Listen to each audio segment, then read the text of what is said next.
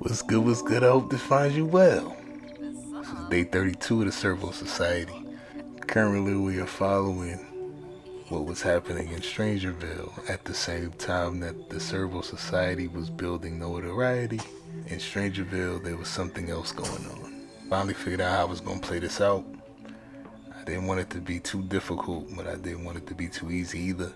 So the plan is to plant enough plants for the amount of Sims that's in the household. So if there's 3 Sims in the household, you plant 3 of the plants on their property, and then you give them each one of the bizarre fruit. You gotta gift it to them, and if they're favorable to the gift, then they're infected.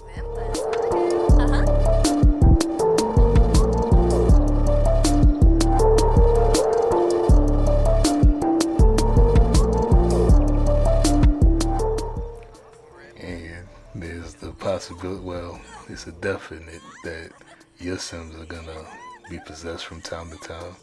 So that just makes it a little bit more difficult to complete the task, but not impossible. So I think it could be fun. So I'm gonna try it out and see if it's worth.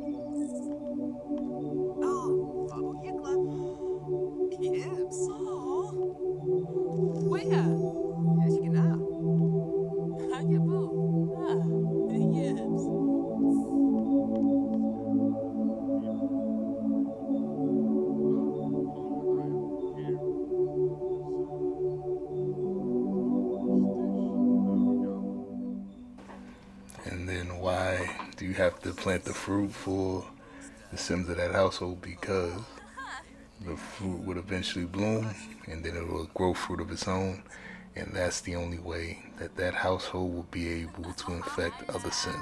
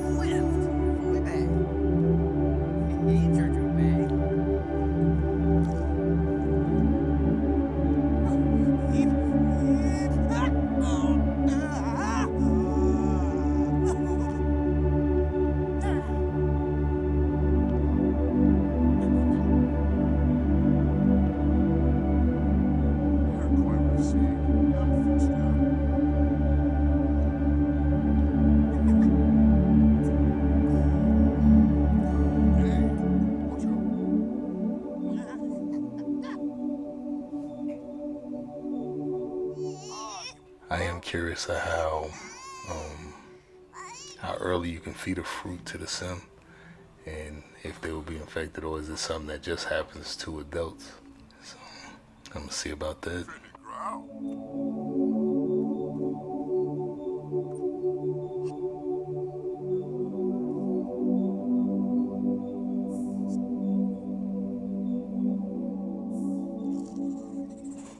And that's gonna be all for today. Thank y'all for watching. I truly appreciate it. And I'll see you tomorrow with another one.